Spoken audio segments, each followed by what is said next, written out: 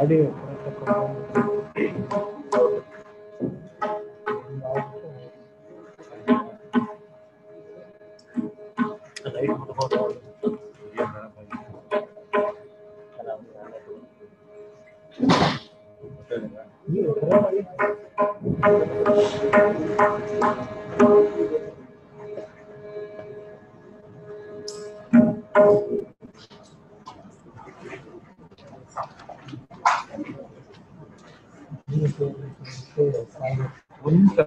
ಒಂದು ಸ್ಲೋ ಮಾಡೋದಿರ್ತದೆ.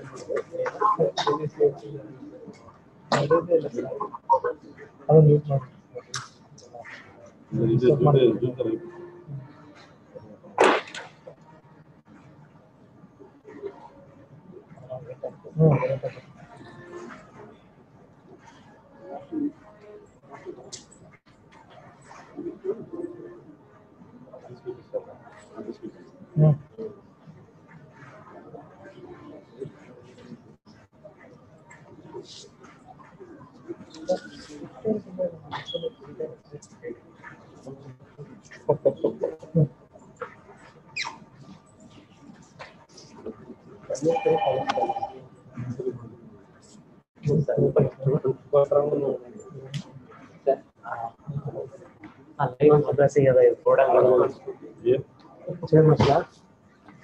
ಎಲ್ಲ ಲೈಟ್ ಆಗ್ತದೆ. ವೈಟ್ ಆಗ್ತಾ ವೈಟ್ ಫೋಕಸ್ ಅದ್ರ ಮೇಲೆ ಮಾಡೋ ಎಲ್ಲೋ ಲೈಟ್ ಮಾತ್ರ ಆಮೇಲೆ ರಿಂಕಲ್ಸ್ ಇದೆ. ರಿಂಕಲ್ಸ್ ಎಲ್ಲ ಬರುತ್ತೆ. ಶಂಕರ್ ಹೇಳಿದ್ದೀನಿ ಶಂಕರ್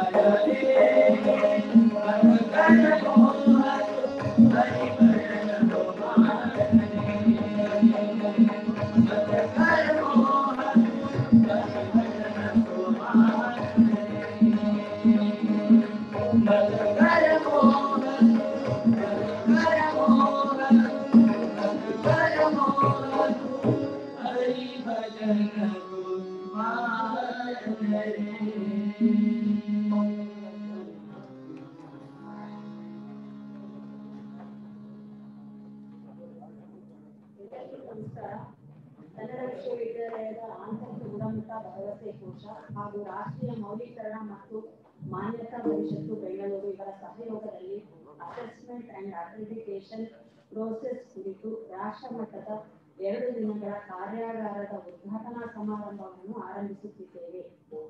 ಪ್ರಾರ್ಥನೆ ಸಂಗೀತ ವಿಭಾಗದ ಅಧ್ಯಾಪಕರು ಮತ್ತು ವಿದ್ಯಾರ್ಥಿಗಳಿಂದ.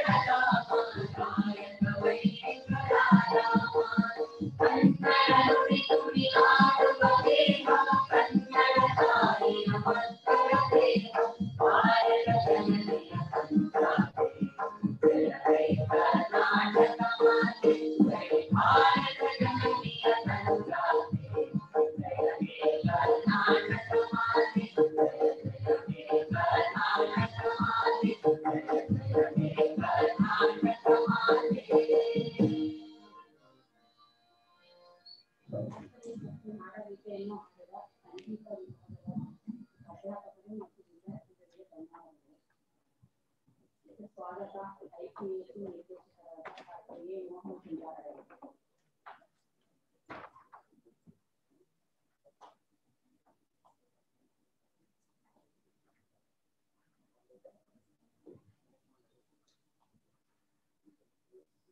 ವೇದಿಕೆಯಲ್ಲಿ ಆಸೀನರಾಗಿರುವ ಇವತ್ತಿನ ಮುಖ್ಯ ಕಾರ್ಯಕ್ರಮದ ಮುಖ್ಯ ಅಂಗವಾಗಿರುವಂತಹ ನ್ಯಾಕ್ ಅಡ್ವೈಸರ್ಗಳೇ ಮತ್ತು ಮಾನ್ಯ ಕುಲಪತಿಗಳೇ, ಕುಲಸಚಿವರೇ ಮತ್ತು ಎಲ್ಲ ಸಹೋದ್ಯೋಗಿ ಮಿತ್ರರೇ,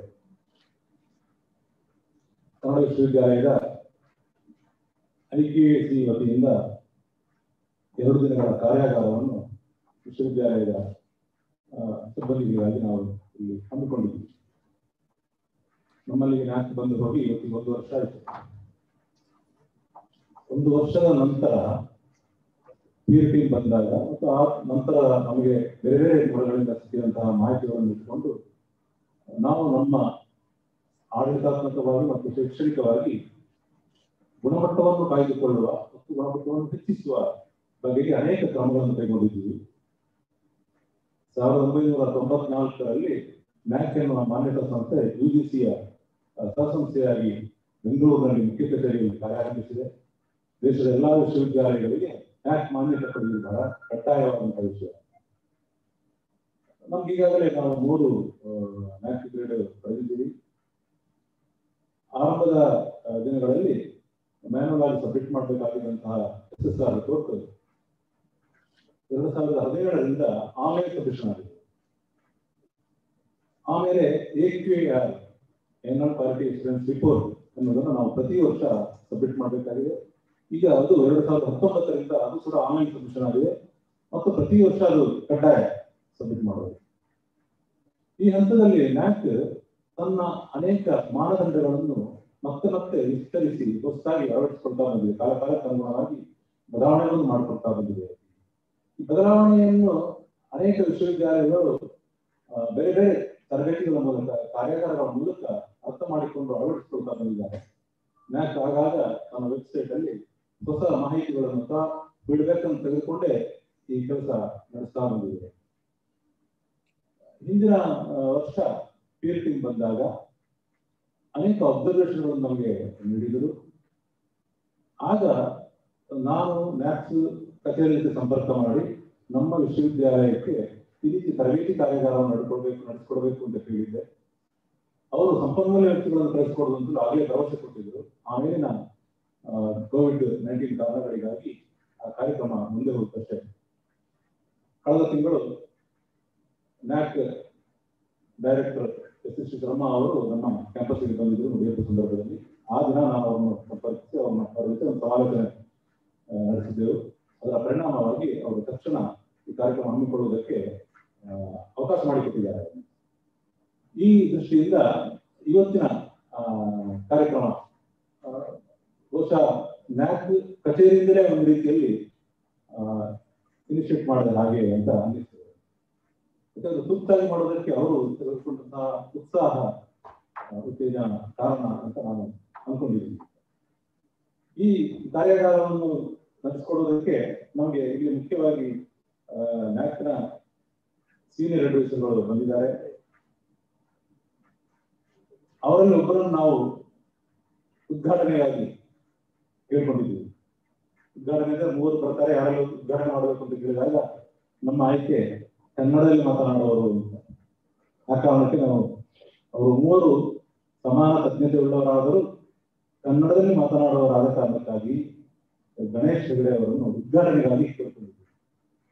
ಅವರು ಕಮ್ಯುನಿಕೇಶನ್ ಅಂಡ್ ಜರ್ನಲಿಸಂ ಕ್ಷೇತ್ರದಲ್ಲಿ ತಜ್ಞರು. ಮೇಲಾಗಿ ಕರ್ನಾಟಕ ಮತ್ತು ಮೈಸೂರು ವಿಶ್ವವಿದ್ಯಾಲಯದ ವಿದ್ಯಾರ್ಥಿ. ಈ ಹಿನ್ನೆಲೆಯಲ್ಲಿ ಅವರು ಕಮ್ಯುನಿಕೇಶನ್ ಮತ್ತು ಜರ್ನಲಿಸಂ ಬಗ್ಗೆ ಅನೇಕ ಪುಸ್ತಕಗಳನ್ನು ಕೂಡ ಬರೆದಿದ್ದಾರೆ. ಅನೇಕ ವಿದೇಶಿ ವಿಶ್ವವಿದ್ಯಾಲಯಗಳ ಎಕ್ಸ್ಪರ್ಟ್ ಕಮಿಟಿಗಳಲ್ಲಿ ಕೂಡ ಅವರು ತಜ್ಞರಾಗಿ ಭಾಗವಹಿಸಿದ್ದಾರೆ. ವಿಶ್ವವಿದ್ಯಾಲಯದ ಶೈಕ್ಷಣಿಕ ಗುಣಮಟ್ಟವನ್ನು ಕಾಪಾಡುವಲ್ಲಿ ಒಬ್ಬ ಎಜುಕೇಷನಿಸ್ಟ್ ಆಗಿ ಅವರು ಕೆಲಸ ನಿರ್ವಹಿಸ್ತಾ ಬಂದಿದ್ದಾರೆ.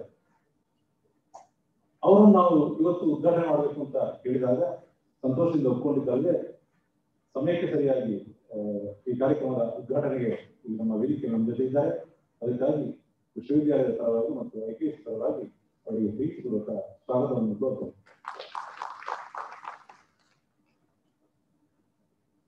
ಇನ್ನೊಬ್ಬರು ನಮ್ಮ ಜೊತೆ ಇರುವ ಅತಿಥಿಗಳು ಮತ್ತು ನಮ್ಮ ರಿಸೋರ್ಸ್ ಪರ್ಸನ್ ಕೂಡ ಹೌದು. ಅವರು ಅಭಯ ಕುಮಾರ್ ಅಂತ ಅವರು Surendra Sai university of technology Odisha ವಿಶ್ವವಿದ್ಯಾಲಯದ ಕಂಪ್ಯೂಟರ್ ಪ್ರಾಧ್ಯಾಪಕರು. ಅವರು ನ್ಯಾಕ್ನ ಸೀನಿಯರ್ ಅಡ್ವೈಸರ್,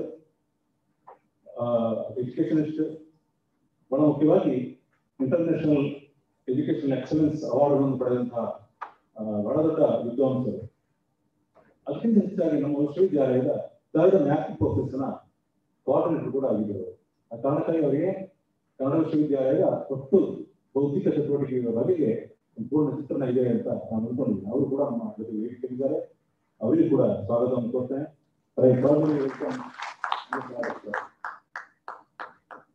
ಇನ್ನೊಬ್ಬರು ನಮ್ಮ ಜೊತೆಗೆ ಅತಿಥಿ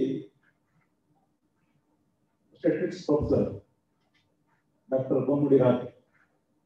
ಅವರು ಇನ್ನೊಬ್ಬರು ಅಡ್ವೈಸರ್ ಆಗಿ ನ್ಯಾಕ್ ಕಚೇರಿಯಲ್ಲಿ ಇದ್ದಾರೆ. ಅವರು ಈ ವಿಶ್ವವಿದ್ಯಾಲಯಕ್ಕೆ ಈ ಹಿಂದೆ 2-3 ಬಾರಿ ಬಂದಿದ್ದಾರೆ. ಅದಕ್ಕಿಂತ ಹೆಚ್ಚಾಗಿ ಥರ್ಡ್ ಸೈಕಲ್ನ ಪೀರ್ ಟೀಮ್ನ ಕೋಆರ್ಡಿನೇಟರ್ ಆಗಿ ಅವರು ಕೆಲಸ ಮಾಡಿ ಅವರು ನಮ್ಮ ಜೊತೆಗೆ ಬಂದಿದ್ದರು. ಹಾಗಾಗಿ ಅವರಿಗೆ ವಿಶ್ವವಿದ್ಯಾಲಯದ ಪರಿಚಯ ಇದೆ ಮತ್ತು ಬೌದ್ಧಿಕ ಚಟುವಟಿಕೆಗಳ ಪರಿಚಯ ಇದೆ. ಅವರು ಕೂಡ ಈ ವೇದಿಕೆಯಲ್ಲಿದ್ದಾರೆ. ಅವರಿಗೂ ಕೂಡ ಪ್ರೀತಿಪೂರ್ವಕವಾದ ಸ್ವಾಗತ.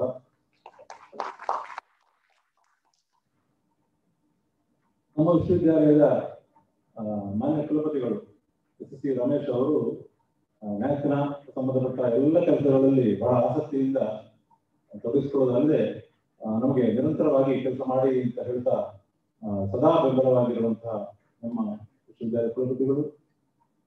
ಅವರು ಈ ಕಾರ್ಯಕ್ರಮದ ಅಧ್ಯಕ್ಷತೆ ವಹಿಸಿ ಉದ್ಘಾಟನಾ ಕಾರ್ಯಕ್ರಮ ನೆರವೇರಿಸಿಕೊಳ್ಳುವುದಕ್ಕಾಗಿ ವೇದಿಕೆಗಿದ್ದಾರೆ. ಅವರಿಗೂ ಕೂಡ ಪ್ರೀತಿಪೂರ್ವಕ ಸ್ವಾಗತ. ಆಡಳಿತಾತ್ಮಕವಾದ ಎಲ್ಲಾ ನೆರವನ್ನು ನೀಡುತ್ತಾ ಕಾರ್ಯಕ್ರಮದ ಆಗುಗೊಳ್ಳುವಲ್ಲಿ ಕಾರಣಕರ್ತರಾದಂತಹ ಕುಲಸಚಿವರು ಡಾಕ್ಟರ್ ಎಸ್ ಸುಬ್ಬಣ್ಣರೈ ಅವರು ಕೂಡ ವೇದಿಕೆಯಿದ್ದಾರೆ. ಅವರಿಗೂ ಕೂಡ ಸ್ವಾಗತ. ವಿಶ್ವವಿದ್ಯಾಲಯದ ಈ ಕಾರ್ಯಕ್ರಮ ಇದು ನ್ಯಾಕ್ ಸ್ಪಾನ್ಸರ್ಡ್ ಆದ ಕಾರಣಕ್ಕಾಗಿ ಸಮೀಪದ ಕಾಲೇಜುಗಳಿಗೆ ಮತ್ತು ವಿಶ್ವವಿದ್ಯಾಲಯಗಳಿಗೆ ನಾವು ಆಮಂತ್ರಣ ಕೊಟ್ಟಿದ್ದೆವು. ಬಹುಶಃ ಕೆಲವು ಕಾಲೇಜಿಂದ ಬಂದಿರಬೇಕು. ಪ್ರೌಢದೇವಾಲಯ ತಾಂತ್ರಿಕ ಮಹಾವಿದ್ಯಾಲಯ ಮತ್ತು ವಿಜಯನಗರ ಕಾಲೇಜು ಹೊಸಪೇಟೆ, ಶಂಕರಾನಂದ್ ಸಿಂಗ್ ಪ್ರಥಮ ಕಾಲೇಜು ಹೊಸಪೇಟೆ, ಇಲ್ಲಿಂದೆಲ್ಲ ನಮಗೆ ಬರ್ತೇನೆ ಅಂತ ಹೇಳಿದ್ದಾರೆ. ಬಹುಶಃ ಇಲ್ಲಿ ಇರ್ಬೋದು. ಅವರಿಗೂ ಕೂಡ ಸ್ವಾಗತ. ಈ ಕಾರ್ಯಕ್ರಮವನ್ನು ನಾವು ಭಾರತದಾದ್ಯಂತ ಇರುವ ವಿಶ್ವವಿದ್ಯಾಲಯಗಳು ನೋಡಬೇಕು ಎನ್ನುವ ಉದ್ದೇಶ ಇತ್ತು. ಅದರಲ್ಲಿ ಕನ್ನಡದಲ್ಲೇ ನಮ್ಮ ನಡುವೆ ಎಲ್ಲ ಚಟುವಟಿಕೆಗಳು ಝೂಮ್ ನಲ್ಲಿ ಯೂಟ್ಯೂಬ್ ಅಲ್ಲಿ ನೋಡೋದಕ್ಕೆ ಅವಕಾಶ ಇದೆ. ಅಲ್ಲಿ ಯಾರು ಭಾಗಿಯಾಗಿದ್ದಾರೆ ಅವರಿಗೂ ಕೂಡ ಇದಕ್ಕೆ ಸ್ವಾಗತವನ್ನು ಕೊಡ್ತೇನೆ. ಈ ಕಾರ್ಯಕ್ರಮದ ಸಂದರ್ಭದಲ್ಲಿ ನಮಗೆ ವಿಶ್ವವಿದ್ಯಾಲಯದ IQAC ಪದಾಧಿಕಾರಿ ಮಂಡಳಿ ಸದಸ್ಯರಿದ್ದಾರೆ. ಕ್ರೈಟೀರಿಯಾ ಸಮಿತಿಗಳನ್ನು ಮಾಡಿದ ಆ ಸಮಿತಿಯ ಸದಸ್ಯರುಗಳಿದ್ದಾರೆ. ವಿಶ್ವವಿದ್ಯಾಲಯದ ಎಲ್ಲ ಬೋಧಕೇತರ ಸಿಬ್ಬಂದಿಗಳಿದ್ದಾರೆ. ಅವರೆಲ್ಲರೂ ಈ ವೇದಿಕೆಯ ಮುಂಭಾಗವಿದ್ದಾರೆ. ಅವರೆಲ್ಲರೂ ಈ ಕಾರ್ಯಗಾರದ ಪ್ರಯೋಜನ ಪಡೆಯಬೇಕು ಅಂತ ಆಶಿಸ್ತೇನೆ. ಹಾಗೂ ಅವರಿಗೆ ಈ ಕಾರ್ಯಕ್ರಮಕ್ಕೆ ಪ್ರೀತಿಪೂರ್ವಕವಾದ ಸ್ವಾಗತವನ್ನು ನಿರ್ವಹಿಸ್ತೇನೆ. ಇನ್ನು ನಮಗೆ ಈ ತಾಂತ್ರಿಕ ವ್ಯವಸ್ಥೆ ಮಾಡುವುದಕ್ಕೆ ತುಂಬಾ ಪರಿಣತರು ಬೇಕಾಗಿತ್ತು. ನಮ್ಮ ವಿಶ್ವವಿದ್ಯಾಲಯದ ಪರಿಣತರಿದ್ದಾರೆ, ಬೇರೆ ಬೇರೆ ವಿಭಾಗಗಳಿದ್ದಾರೆ. ಅವರೆಲ್ಲ ಇವತ್ತು ಒಂದು ಜೊತೆ ಸೇರಿಕೊಂಡು ಈ ಕಾರ್ಯಕ್ರಮದ ಡೈರೆಕ್ಟ್ ಝೂಮ್ ಅಲ್ಲಿ ನೋಡುವ ಅವಕಾಶವನ್ನು ಕಲ್ಪಿಸಿಕೊಟ್ಟಿದ್ದಾರೆ. ಅಷ್ಟೇ ಅಲ್ಲದೆ ಇಲ್ಲಿ ನಡೆಯುವ ಎಲ್ಲ ಆಕ್ಟಿವಿಟೀಸ್ಗಳು ದಾಖಲಾತಿ ಆಗ್ತದೆ. ಆ ಹಿನ್ನೆಲೆಯಲ್ಲಿ ಕೂಡ ಅವರು ಸಕ್ರಿಯವಾಗಿ ನಮ್ಮ ಜೊತೆ ಕೆಲಸ ಮಾಡ್ತಾರೆ. ವೇದಿಕೆಯಿಂದ ಹಿಡಿದು ಎಲ್ಲ ತಾಂತ್ರಿಕ ನೆರವನ್ನು ನೀಡುವ ಸಹಕಾರ ನೀಡುತ್ತಿರುವಂತಹ ಎಲ್ಲ ನಮ್ಮ ಪ್ರೀತಿಯ ಸಹೋದ್ಯೋಗಿ ಮಿತ್ರರನ್ನು ಪ್ರೀತಿಪೂರ್ವಕವಾಗಿ ಸ್ವಾಗತಿಸ್ತೇನೆ. ಈ ಕಾರ್ಯಕ್ರಮದ ಉದ್ಘಾಟನೆಯ ನಂತರ ಸಮೀಪದ ರಾಜಕುಮಾರ್ ಸಭಾಂಗಣದಲ್ಲಿ ಕಾರ್ಯಾಗಾರ ನಡೆಯುತ್ತದೆ. ಅದರಿಂದ ಎಲ್ಲ ಕಾರ್ಯಕ್ರಮವನ್ನು ಯಶಸ್ವಿಯಾಗಿ ನಡೆಸಿಕೊಡುವುದಕ್ಕೆ ತಮ್ಮೆಲ್ಲರ ಸಹಕಾರ ಕೋರ್ತಾ ನನ್ನ ಮಾತನ್ನು ಮುಗಿಸುತ್ತೇನೆ. ನಮಸ್ಕಾರ.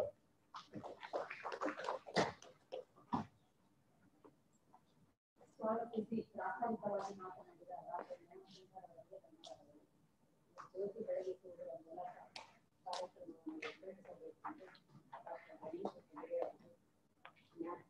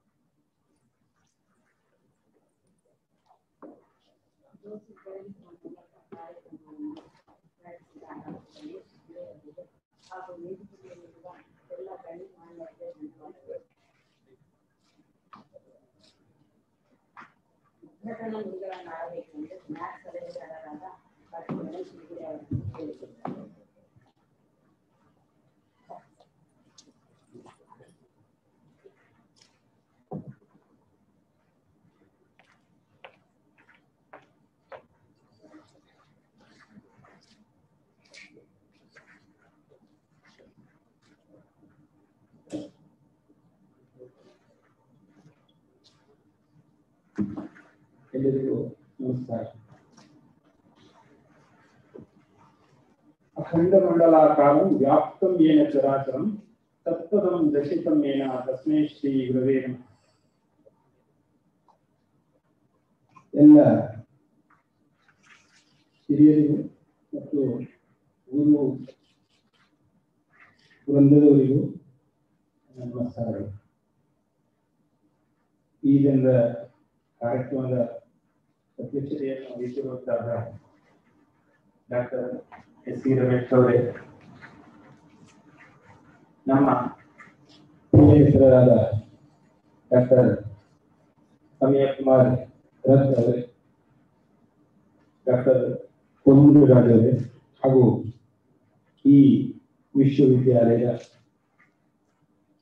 ಕುಲಸಚಿವರಾದ ಶ್ರೀ ಸುಬ್ಬಣ್ಣರಯ್ಯ ಅವರೇ, ಹಾಗೂ ಈ ಕಾರ್ಯಕ್ರಮದ ರೂವಾರಿ ಮತ್ತು ನಮ್ಮ ಈ 3 ಜನರನ್ನ ಇಲ್ಲಿಗೆ ಬರುವಂತೆ ಮಾಡಿದಂತ IQAC ಅಂತ ನಾವೇನು ಇಂಗ್ಲಿಷ್ನಲ್ಲಿ ಹೇಳ್ತೀವಿ, ಅದನ್ನ ಕನ್ನಡದಲ್ಲಿ ತರ್ಜಮೆ ಮಾಡಿದರೆ ಆಂತರಿಕ ಗುಣವರ್ಧಕ ಸಂವರ್ಧನ ಕೋಶ ಅಂತ ಹೇಳ್ಬೋದು, ವಿಭಾಗ ಅಂತ ಹೇಳ್ಬೋದು.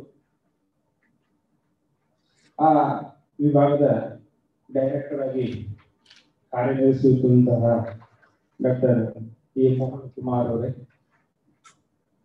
ಹಾಗೂ ನಡೆದಿರುವಂತಹ ಎಲ್ಲ ಗಣ್ಯರೇ ಹಾಗೂ ಎಲ್ಲ ವಿಭಾಗ ಅಧ್ಯಕ್ಷರೇ, DA ಮತ್ತು ಪ್ರೊಫೆಸರ್ ಮತ್ತು ಬೇರೆ ಬೇರೆ ಲೆವೆಲ್ನಲ್ಲಿ ಕೆಲಸ ಮಾಡ್ತಿರುವಂತಹ ಫ್ಯಾಕಲ್ಟಿ ಮೆಂಬರ್ಗಳು ಮತ್ತು ನಾನ್ ಟೀಚಿಂಗ್ ಸ್ಟಾಫ್, ಬೇರೆ ಕಾಲೇಜಿನಿಂದ ಬಂದಂತಹ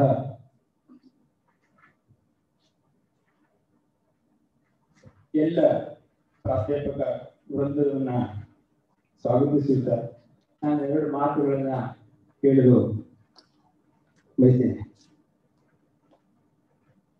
ನಮ್ಮ ಮೋಹನ್ ಕುಮಾರ್ ಅವರು ಕನ್ನಡದಲ್ಲಿ ಮಾತಾಡೋದು ಕಷ್ಟ, ಯಾಕಂದ್ರೆ ನಮ್ಮ ಆಫೀಸು ಬೇರೆ ಬೇರೆ ಭಾಷೆಯವರ ಜೊತೆಗೆ ನಾವು ದೇಶದ ಉದ್ದಗಲಕ್ಕೂ ಮಾತನಾಡಬೇಕಾದ್ರೆ ಕೆಲವೊಂದ್ಸಲ ಹಿಂದಿಯನ್ನು ಬಳಸ್ತೀವಿ, ಕೆಲವೊಂದನ್ನ ಇಂಗ್ಲಿಷ್ ಬಳಸ್ತೀವಿ, ಕೆಲವೊಂದ್ಸಲ ಆಫೀಸ್ ಒಳಗಡೆಗೆ ನಾವು ಕನ್ನಡವನ್ನು ಬಳಸ್ತೀವಿ.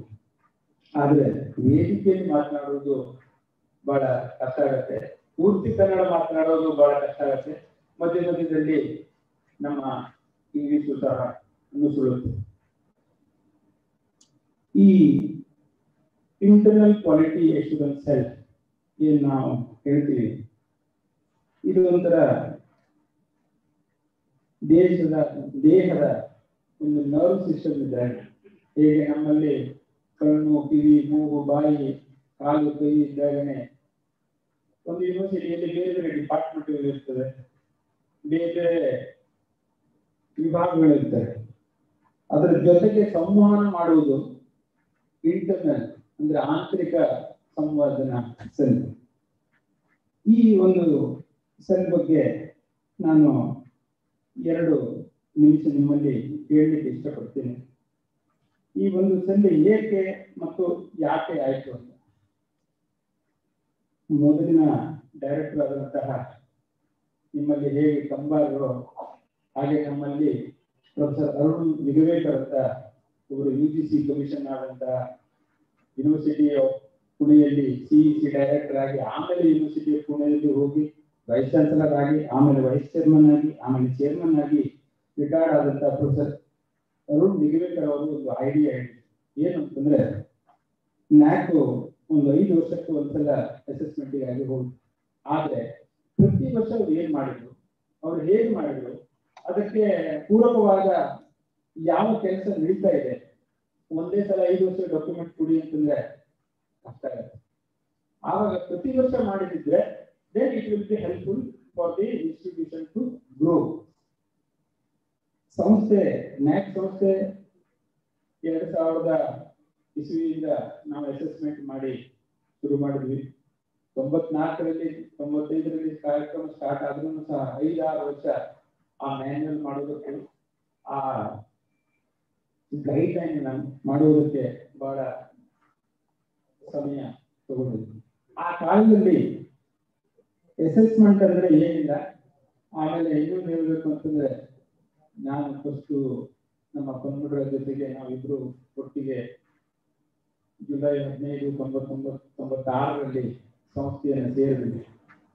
ಅಸೆಸ್ಮೆಂಟ್ ಸ್ಪೆಲ್ಲಿಂಗು ತಪ್ಪು, ಅಕ್ರೆಡಿಟೇಷನ್ ಸ್ಪೆಲ್ಲಿಂಗು ತಪ್ಪು. ಹೇಗೆ ನೀವು ಭಾಷೆಯನ್ನ ತಿದ್ದುತ್ತೀರೋ ಅದೇ ತರ ನಾವು ಪ್ರತಿ ಸಲ ಯಾವ ಪ್ರಿಂಟಿಂಗ್ ಆದಾಗ್ಲೂ spelling first accreditation spelling wrong, accreditation spelling wrong, ಅದನ್ನ ತಿದ್ದುತ್ತಾ ನಾವು ಬೆಳೆದ್ವಿ, ಸಂಸ್ಥೆ ಜೊತೆಗೆ ನಾವು ಬೆಳೆದ್ವಿ.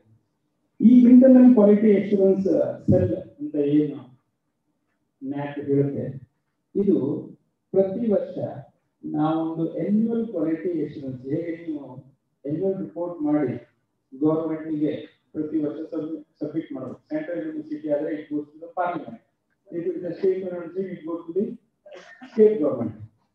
ಪ್ರೈವೇಟ್ ಯೂನಿವರ್ಸಿಟಿ ಆದ್ರೆ ಅವರವರ ಮ್ಯಾನೇಜ್ಮೆಂಟ್ ಹೋಗುತ್ತೆ. ಆಯಾ ಮ್ಯಾನೇಜ್ಮೆಂಟ್ಗಳಲ್ಲಿ ಈ ಎನ್ಯುವಲ್ ಕ್ವಾಲಿಟಿ ಅಶ್ಯೂರೆನ್ಸ್ ರಿಪೋರ್ಟ್ ಅಂತ ಹೇಳುವುದು ಸಬ್ಮಿಟ್ ಆಗಬೇಕು. ಅದ್ರ ಜೊತೆಗೆ ಏನೇನು ಇಂಪ್ರೂವ್ಮೆಂಟ್ಗಳು ಮಾಡಿದಿರಾ, ಏನೇನು ಇಂಪ್ರೂವ್ಮೆಂಟ್ಗಳು ಸಾಧ್ಯವಾದಷ್ಟಿಗೆ ಮಾಡಬಹುದು ಅಂತ ಹೇಳುವುದನ್ನ ಆಂತರಿಕವಾಗಿ ಚರ್ಚೆ ಮಾಡಿ ಅದನ್ನ ಮುಂದಿನ ವರ್ಷಕ್ಕೆ ಇಂಪ್ಲಿಮೆಂಟ್ ಆಗುವಂತೆ ಮಾಡಬಹುದು ಅಂತ ಹೇಳುವಂತ ಒಂದು ಕಲ್ಪನೆ. ಆ ನಿಟ್ಟಿನಲ್ಲಿ ಈ ಇಂಟರ್ನಲ್ ಕ್ವಾಲಿಟಿ ಅಶ್ಯೂರೆನ್ಸ್ ಸೆಲ್ ಹೇಳುವಂಥದ್ದನ್ನ ಮೊದಲಿಗೆ ಪ್ರೊಫೆಸರ್ ನಿಗವೇಕರ್ ಅವರು ಹುಟ್ಟಾಕಿದ್ರು. ಅವರು ಹುಟ್ಟಾಕಿದ ಒಂದೇ ಕಾರಣ ಏನು ಅಂತಂದ್ರೆ, ಸಂಸ್ಥೆ ಬೆಳಿಬೇಕು ಅಂತಂದ್ರೆ ನ್ಯಾಕ್ ಒಂದೇ ಅಲ್ಲ, ಅದರ ಜೊತೆಗೆ ಆಂತರಿಕವಾಗಿ ಆ ಸಂಸ್ಥೆ ಬೆಳೆದ್ರೆ ಮಾತ್ರ ಅದು ಮುಂದಿನ ಒಂದು ದಿವಸಗಳಲ್ಲಿ ರಾಷ್ಟ್ರದಲ್ಲಾಗಲಿ ಅಥವಾ ಅಂತಾರಾಷ್ಟ್ರೀಯ ಮಟ್ಟದಲ್ಲಾಗಲಿ ಗುರುತಿಸ್ಕೊಡ್ಬೋದು ಅನ್ನುವಂತ ಒಂದು ಅವರ ಕಲ್ಪನೆ ಇವತ್ತು ಏನಿತ್ತು, ಅದನ್ನು ನಾವು ಬಹಳ ವರ್ಷದ ನಂತರ ಬೇರೆ ಬೇರೆ ವಿಶ್ವವಿದ್ಯಾಲಯದಲ್ಲಿ ಬೇರೆ ಬೇರೆ ಸರಿಯಾಗಿ ನಾವು ಕಾಣ್ತೀವಿ. ನಾನು 1-2 ಯೂನಿವರ್ಸಿಟಿಗಳ ಒಂದು ಸಣ್ಣ ಉದಾಹರಣೆ ಹೇಳಬೇಕು ಅಂತಂದ್ರೆ, ನಿಮ್ಮ ಯೂನಿವರ್ಸಿಟಿಯವರು 3ನೇ ಸೈಕಲ್ಗೆ ಆಲ್ರೆಡಿ ಅಕ್ರೆಡಿಟೇಷನ್ ಆಗಿದೆ. ಅದೇ ತರ 4 ಸಲ ಯೂನಿವರ್ಸಿಟಿಗಳು ಸಹ ಅಕ್ರೆಡಿಟೇಷನ್ ಕೆಲವೊಂದು ಮಾಡಿದೆ. ಆದ್ರೆ ಅವರು ಮಾಡಿದವರು ಏನ್ ಮಾಡಿದ್ದಾರೆ ಅಂತಂದ್ರೆ, ಕೆಲವೊಂದ್ಸಲ ಇನ್ಸ್ಟ್ರುಮೆಂಟೇಷನ್ ಸೆಂಟರ್ ಇರ್ಬೋದು, ಹಾಸ್ಟೆಲ್ ಇರ್ಬೋದು, ಫೆಸಿಲಿಟಿ ಇರ್ಬೋದು, ಅಲ್ಯೂಮಿನಿ ಎಂಗೇಜ್ಮೆಂಟ್ ಇರ್ಬೋದು, ಸ್ಟೂಡೆಂಟ್ ಫೀಡ್ಬ್ಯಾಕ್ ತಗೊಂಡಿರ್ಬೋದು, ಕಾರ್ಯಕ್ರಮದ ಮೇಲಾಗಲಿ ಅಥವಾ ಫ್ಯಾಕಲ್ಟಿ ಬಗ್ಗೆ ಆಗಲಿ ಅಥವಾ ಪ್ಲೇಸ್ಮೆಂಟ್ ಬಗ್ಗೆ ಆಗಲಿ. ಯಾವುದೇ ಒಂದು ಸಂಸ್ಥೆ ಬೆಳಿಬೇಕಾದ್ರೆ ಈ ಫೀಡ್ಬ್ಯಾಕ್ ಇಸ್ ಮೋರ್ ಇಂಪಾರ್ಟೆಂಟ್. ಕಾರ್ಯಕ್ರಮ ಯಾವುದೇ ಆದ್ರೂ ಸಹ ಅದರ ಫೀಡ್ಬ್ಯಾಕ್ ಕೆಲವೊಂದ್ಸಲ ನಾವು ಈಗ ಆನ್ಲೈನ್ ಮಾಡ್ತೀವಿ, ಆನ್ಲೈನ್ ಅಲ್ಲಿ ಗೂಗಲ್ ಫಾರ್ಮ್ ಅಲ್ಲಿ ಒಂದು ಫೀಡ್ಬ್ಯಾಕ್ ಫಾರ್ಮ್ ಬರ್ತದೆ. So we have to create that type of the feedback. ನಾವು ಎಲ್ಲಿ ತಪ್ಪಿದ್ದೀವಿ, ಎಲ್ಲಿ ಇಂಪ್ರೂವ್ಮೆಂಟ್ ಮಾಡಬಹುದು ಹೇಳೋದಕ್ಕೆ ಒಂದು ನ್ಯಾಕ್ ಪಿಎಲ್ ಟೀಮ್ ಅಂತ ಈಗ ಮೋಹನ್ ಕುಮಾರ್ ಅವರು ಏನು ಹೇಳಿದ್ರು, PL team also gives some suggestions. ಅದು ಒಂದೇ ವರ್ಷದಲ್ಲಿ ಎಲ್ಲ ಸಜೆಷನ್ ಇಂಪ್ರೂವ್ಮೆಂಟ್ ಮಾಡ್ಲಿಕ್ಕಾಗಲ್ಲ. ಕೆಲವೊಂದ್ಸಲ ರಿಕ್ರೂಟ್ಮೆಂಟ್ ಮಾಡದೇ ಇರ್ಬೋದು, ಇನ್ಫ್ರಾಸ್ಟ್ರಕ್ಚರ್ ಮಾಡದೇ ಇರ್ಬೋದು, ಅಥವಾ ಬೇರೆ ಬೇರೆ ಕಾರ್ಯಕ್ರಮ ಇರ್ಬೋದು. 5 ವರ್ಷಕ್ಕೆ ಅದನ್ನ ಹೇಗೆ ನಾವು ಟಾಪ್ ಔಟ್ ಮಾಡಬಹುದು ಅಂತ ಹೇಳುವಂತ ಕಾರ್ಯಕ್ರಮವನ್ನ ಇಂಟರ್ನಲ್ ಕ್ವಾಲಿಟಿ ಅಶ್ಯೂರೆನ್ಸ್ ಅಲ್ಲಿ ಮಾಡಿಕೊಂಡ್ರೆ ಬಹಳ ಚೆನ್ನಾಗಾಗುತ್ತೆ ಅಂತ ಹೇಳುವುದು ನಮ್ಮ ಅಭಿಪ್ರಾಯ. ಅದರ ಜೊತೆಗೆ ಕೆಲವೊಂದ್ಸಲ ನಾವು ಯೂನಿವರ್ಸಿಟಿ ಅಂತ ಬಂದಾಗ ನಮಗೆ 3ನೇ ಕ್ರೈಟೀರಿಯಾ ಬಹಳ ಇಂಪಾರ್ಟೆಂಟ್ ಆಗುತ್ತೆ. ಯಾಕೆಂತಂದ್ರೆ ರಿಸರ್ಚ್ ಇನೋವೇಷನ್ಸ್ ಅಂಡ್ ಎಕ್ಸ್ಟೆನ್ಷನ್ ಹೇಳುವುದು, ಈಗ ಒಂದು ಶರೀರದಲ್ಲಿ ಎಲ್ಲರಿಗೂ 2 ಕಣ್ಣು, 2 ಕಾಲು, 2 ಕೈ, 2 ಕಿವಿ, 1 ಬಾಯಿ ಅಂತ ಇಟ್ಕೊಳ್ಳೋಣ. ಇದು ಹ್ಯೂಮನ್ ನೇಚರ್. ಅದೇ ತರ ಎಲ್ಲ ಯೂನಿವರ್ಸಿಟಿಗಳಲ್ಲೂ ಕೆಲವೊಂದು ಡಿಪಾರ್ಟ್ಮೆಂಟ್ ಅಲ್ಲೂ ಕೆಲವೊಂದು ಕಾರ್ಯಾಂಗ ಇರ್ಬೋದು, ಶಾಸ್ತ್ರಾಂಗ ಇರ್ಬೋದು, ಅಥವಾ ನಿಮ್ಮ ಕನ್ನಡದಲ್ಲಿ ನೀವು ಏನು ಅಧ್ಯಯನಾಂಗ, ಪ್ರಸಾರಾಂಗ, ಆಡಳಿತಾಂಗ ಅಂತ 3 ವಿಭಾಗ ಮಾಡಿಕೊಂಡು ಅದ್ರ ಜೊತೆಗೆ ನೀವು ಕನ್ನಡದ ಕಟ್ಟುವ ಕೆಲಸವನ್ನ ಮಾಡ್ತಿದ್ದೀರಿ. ಅದ್ರ ಜೊತೆಗೆ ಬೇರೆ ಬೇರೆ ಡಿಪಾರ್ಟ್ಮೆಂಟ್ಗಳು ಬೇರೆ ಬೇರೆ ಕೆಲಸವನ್ನು ಮಾಡಿದೆ. ಆದ್ರೆ ಮಾಡಿದ್ದು ನಮಗೆ ಒಂದೇ ಅಲ್ಲ, ಅದನ್ನ ನಾವು ಹೇಳುವ ಪರಿಯೂ ಬೇಕಾಗುತ್ತೆ. ಯಾಕೆಂತಂದ್ರೆ ಕೆಲವೊಂದ್ಸಲ ಏನಾಗುತ್ತೆ, ನಾವು ಒಳ್ಳೊಳ್ಳೆ ಕೆಲಸ ಮಾಡ್ತೀವಿ, ಡಾಕ್ಯುಮೆಂಟೇಶನ್ ಇರಲ್ಲ. ಡಾಕ್ಯುಮೆಂಟೇಶನ್ ಇಲ್ಲದಿದ್ರೆ ನಾವು ಹೇಗೆ ಥರ್ಡ್ ಪಾರ್ಟಿಯನ್ನ ಕನ್ವಿನ್ಸ್ ಮಾಡೋದು ಹೇಳುವಂತ ಒಂದು ಕಷ್ಟಕರವಾದಂತ ಸಂದಿಗ್ಧತೆಯಲ್ಲಿ ನಾವು ಇದ್ದೀವಿ. ಯಾಕೆಂತಂದ್ರೆ ಈ 2017 ನಂತರದಲ್ಲಿ ಸುಮಾರು 72% it depends upon the quantitative nature. ಒಂದು 38% ಸುಮಾರಿಗೆ ಇದು ಕ್ವಾಲಿಟೇಟಿವ್ ನೇಚರ್ ಇದೆ. ಎಷ್ಟೇ ನಾವು ಕ್ವಾಲಿಟೇಟಿವ್ ನಲ್ಲಿ ಮಾಡಿದ್ರು ಕ್ವಾಂಟಿಟೇಟಿವ್ ನಲ್ಲಿ ನಾವು ಇಲ್ಲದೆ ಇದ್ದಿದ್ರೆ ನಾವೇನು ಮಾಡಲಿಕ್ಕಾಗಲ್ಲ. ನೀವು ಕೇಳಬಹುದು ಒಂದು ಪ್ರಶ್ನೆ ಏನು ಅಂತಂದ್ರೆ, ಎಲ್ಲ ಲ್ಯಾಂಗ್ವೇಜ್ಗಳಿಗೆ ಬೇರೆ ತರನಾದ ಮಾನದಂಡ ಇರಬಹುದು ಅಂತ ನೀವು ಹೇಳುವುದನ್ನ ನಾವು ಕೇಳ್ತೀವಿ. ಆದ್ರೆ ನಮ್ಮ executive committee also has to take it to the consideration ಅಂತ ಬೇರೆ ಬೇರೆಯವರು ಬೇರೆ ಬೇರೆ ತರಹದ ರಿಕ್ವೆಸ್ಟ್ ಅನ್ನು ಆಕ್ಚುಲಿ ಕೊಡ್ತಾರೆ. ಆದ್ರೆ ನಿಮ್ಗೆ ಹೇಗೆ ಆಡಳಿತಾಂಗದಲ್ಲಿ ಸಿಂಡಿಕೇಟ್ ಇರುತ್ತೆ, ಸಿಂಡಿಕೇಟಿಂಗ್ ಡಿಸಿಷನ್ ತಗೊಳುತ್ತೆ, ಅದೇ ತರ ನ್ಯಾಕ್ ಅಲ್ಲೂ ಸಹ ಎಕ್ಸಿಕ್ಯೂಟಿವ್ ಕಮಿಟಿ ಅಂತ ಒಂದು ನಾವು ಬಾಡಿ ಇದೆ. ಅದನ್ನು ಮತ್ತೊಂದು ಅಕಾಡೆಮಿಕ್ ಅಡ್ವೈಸರಿ ಕಮಿಟಿ ಅಂತಿದೆ. ಈಗ ಮೊದಲಿಗೆ ಕಾರ್ಯಕ್ರಮದಲ್ಲಿ ಸುಶ್ರಾವ್ಯವಾಗಿ ಮಕ್ಕಳು ಚೆನ್ನಾಗಿ ಹಾಡಿದ್ರು. ನಾನು ಕೆಲವೊಂದು ಮ್ಯೂಸಿಕ್ ಯೂನಿವರ್ಸಿಟಿಯನ್ನು ಕೋಆರ್ಡಿನೇಟ್ ಮಾಡಿದ್ದೀನಿ. ಆದ್ರೆ ಆ ಯೂನಿವರ್ಸಿಟಿಯಲ್ಲಿ ಇರುವಂತ ಇದಕ್ಕೂ ನ್ಯಾಕ್ನ ಮಾನದಂಡಕ್ಕೂ ಕೆಲವೊಂದ್ಸಲ comparatively you have to bring out ಎಲ್ಲಿ ನಿಮ್ಮಲ್ಲಿ ಚೆನ್ನಾಗಿದೆ ಅದನ್ನ ನೀವು ಎಲ್ಲಿ ಹೇಳಬಹುದು ಅಂತ ಹೇಳೋದಕ್ಕೆ ಹೇಗೆ ಪ್ರಶ್ನೆ ಪತ್ರಿಕೆಗಳ ಮಕ್ಕಳು ಹೇಗೆ ತಯಾರಿ ಮಾಡ್ತಾರೆ ಆ ತರ ಯೂನಿವರ್ಸಿಟಿಯವರು ಸಹ ಕೆಲವೊಂದ್ಸಲ ತಯಾರಿ ಮಾಡಬೇಕಾಗತ್ತೆ. Individually every teacher is unique. ಅದು ಬೇರೆ ಬೇರೆ ಡಿಪಾರ್ಟ್ಮೆಂಟ್ಗಳು ನಿಮ್ಮಲ್ಲಿ ಇಲ್ಲಿದೆ. ನಿಮ್ಮಲ್ಲಿ ಮ್ಯಾನುಸ್ಕ್ರಿಪ್ಟ್ ಕಾಲೇಜ್ ಇರ್ಬೋದು, ಅಥವಾ ಆರ್ಕಿಯಾಲಜಿ ಡಿಪಾರ್ಟ್ಮೆಂಟ್ ಇರ್ಬೋದು, ಅಥವಾ ಇತಿಹಾಸ ಡಿಪಾರ್ಟ್ಮೆಂಟ್ ಇರ್ಬೋದು. ಬೇರೆ ಬೇರೆ ಡಿಪಾರ್ಟ್ಮೆಂಟ್ಗಳು ಬೇರೆ ಬೇರೆ ತರನಾದಂತ ಕಾರ್ಯಗಳನ್ನ ಮಾಡಿದೆ. ನಾನು ಇಲ್ಲಿ ಬರುವ ಮುನ್ನ ನಿಮ್ಮ ಯೂನಿವರ್ಸಿಟಿಯ ಈ ವೆಬ್ಸೈಟ್ ಅನ್ನು ನೋಡಿದಾಗ 1200ಕ್ಕೂ ಹೆಚ್ಚು ಪುಸ್ತಕಗಳನ್ನ ಕನ್ನಡ ವಿಶ್ವವಿದ್ಯಾಲಯ ಹಂಪಿ ಹೊರತಂದಿದೆ. ಅದು 5 ವರ್ಷದಲ್ಲಿ ಎಷ್ಟು, ಬೇರೆ ಬೇರೆ ವಿಭಾಗದಲ್ಲಿ ಎಷ್ಟು, ಮತ್ತೆ ISBN ಇದೆ, ಯಾವ್ಯಾವ್ದ್ರಲ್ಲಿ ISBN ಇಲ್ಲ, ISBN ಇಲ್ಲದೆ ಇಂಥದ್ದಿದ್ರೆ ಯಾಕಿಲ್ಲ ಅದನ್ನ ನಾವು ಪ್ರಶ್ನೆಯನ್ನು ಮಾಡ್ಕೊಂಡಿದೀವ. ಕೆಲವೊಂದ್ಸಲ ಏನಾಗುತ್ತೆ, ISBN ಇಲ್ಲದೆ ಇದ್ರೆ ನ್ಯಾಷನಲ್ ಆಗಲಿ ಅಥವಾ ಇಂಟರ್ನ್ಯಾಷನಲ್ ಆಗಲಿ ಬುಕ್ಸ್ ಚೆನ್ನಾಗಿರ್ಬೋದು, ಬಟ್ ಆದ್ರೆ ಅದಕ್ಕೆ ಏನು ಮೌಲ್ಯಮಾಪನ ಅಂತ ಮಾಡ್ತಾರೆ, ಆ ಮೌಲ್ಯಮಾಪನದ ಒಂದು ಜರಡಿಗೆ ಅದು ಸಿಗುತ್ತೆ. ಸೊ ನಾ ಏನ್ ಹೇಳಿಕ್ಕೆ ಇಷ್ಟಪಡ್ತೀವಿ ಅಂತಂದ್ರೆ, ಕೆಲವೊಂದ್ಸಲ ಏನಾಗುತ್ತೆ, ಕೆಲವೊಂದು ಪುಸ್ತಕವನ್ನ ನೀವು ಸಾಹಿತ್ಯಕಾರರು ಮತ್ತು ಬೇರೆ ಬೇರೆ ಸಬ್ಜೆಕ್ಟ್ ಎಕ್ಸ್ಪರ್ಟ್ ನೀವು ಇದೆ, ಆದ್ರೆ ಕೆಲವೊಂದ್ಸಲ ನಮ್ಮ ಖುಷಿಗಾಗಿ ನಾವು ಅದನ್ನ ಬರಿತೀವಿ, ಕೆಲವೊಂದ್ಸಲ ಅಕಾಡೆಮಿಕ್ ಆಗಿ ನಾವು ಬರಿತೀವಿ. ಸೊ ಆ ಎರಡನ್ನ ತುಲನಾತ್ಮಕವಾಗಿ ನಾವು ತಗೊಂಡಾಗ ನಾವು ಯೂನಿವರ್ಸಿಟಿ ಸಲುವಾಗಿ ನಾವು ಏನ್ ಮಾಡ್ಬೋದು ಅಂತ ಹೇಳೋದಕ್ಕೆ ಕೆಲವೊಂದು ಸಬ್ಜೆಕ್ಟ್ಗಳನ್ನ ಅಥವಾ ಕೆಲವೊಂದು ವಿಷಯಗಳನ್ನ ಆ ಪರಿಶೀಲನೆ ಮಾಡಿದಾಗ ಆಂತರಿಕ ಗುಣಮಟ್ಟದ ಸಂವರ್ಧನ ಏನು ವಿಭಾಗ ಅಂತ ನಾವು ಹೇಳ್ತೀವಿ, ಆ ವಿಭಾಗಕ್ಕೆ ಎಲ್ಲರೂ ಸಪೋರ್ಟ್ ಕೊಟ್ಟು ಮಾತ್ರ ಆಗತ್ತೆ. ಈಗ ಮೋಹನ್ ಕುಮಾರ್ ಅವರು ಎಲ್ಲ ಡೇಟಾ ಕೇಳಿದಾಗ ಕೆಲವೊಂದು ಕಡೆಯಿಂದ ಡೇಟಾ ಬರ್ದಿದ್ದಿದ್ರೆ ಹೇಗಾಗತ್ತೆ?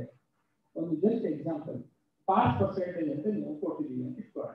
ಅದು 89% ಬಂದಿದೆ, 91 ಬರಬೇಕಾಗಿತ್ತು. ಡೇಟಾ ಸರಿ ಮಾಡಿ ಯೂನಿವರ್ಸಿಟಿ ಡಿಪಾರ್ಟ್ಮೆಂಟ್ ಇಂದ ಕೊಟ್ಟಿಲ್ಲ ಅಂತ ಇಟ್ಕೊಳ್ಳೋಣ. ನ್ಯಾಕ್ನವ್ರು ಏನ್ ಮಾಡ್ತಾರೆ, ಒಂದು ಬೆಂಚ್ ಮಾರ್ಕ್ ಹಾಕಿರ್ತಾರೆ.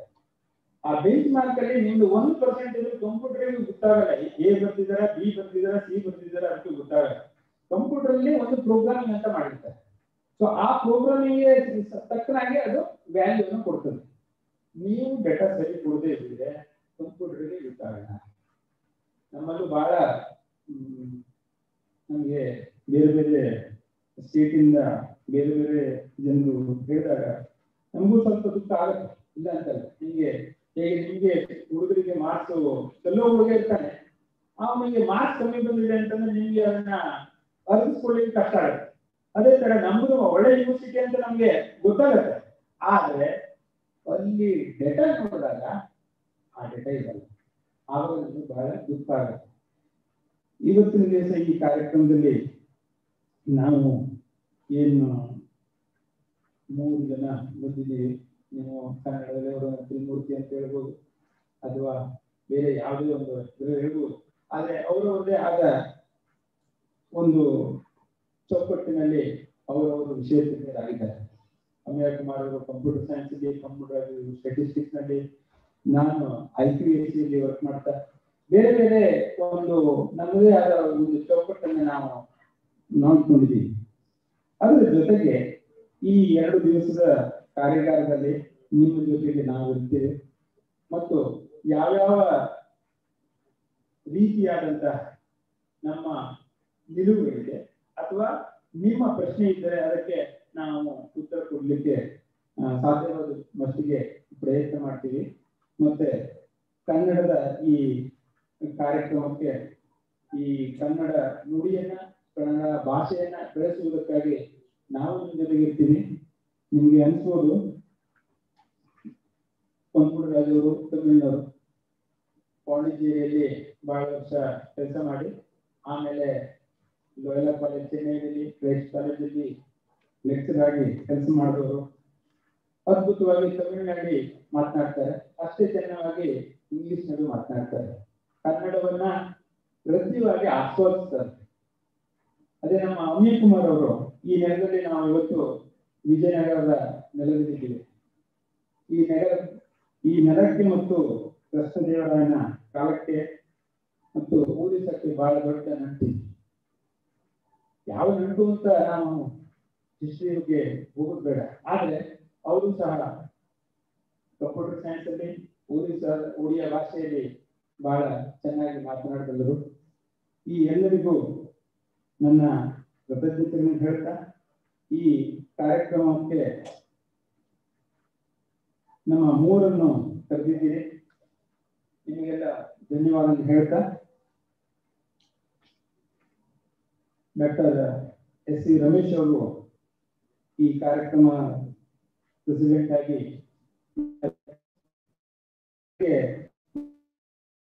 ನಿಮ್ಮ ಬೇರೆ ಬೇರೆಯ ಕಾರ್ಯಕ್ರಮದಲ್ಲಿ ವಿಶ್ವವಿದ್ಯಾಲಯದ ಉನ್ನತಿಗಾಗಿ ನೀವು ಶ್ರಮಿಸ್ತಾ ಇದ್ದೀರಿ. ನಿಮ್ ಜೊತೆಗೆ ನಾಕು ಇರುತ್ತದೆ ಅಂತ ಹೇಳುವಂತಹ ಒಂದು ಭಾವನೆಯೊಂದಿಗೆ ನನ್ನ 2 ಮಾತುಗಳನ್ನ ಮುಗಿಸ್ತೀನಿ. ನಮಸ್ಕಾರ.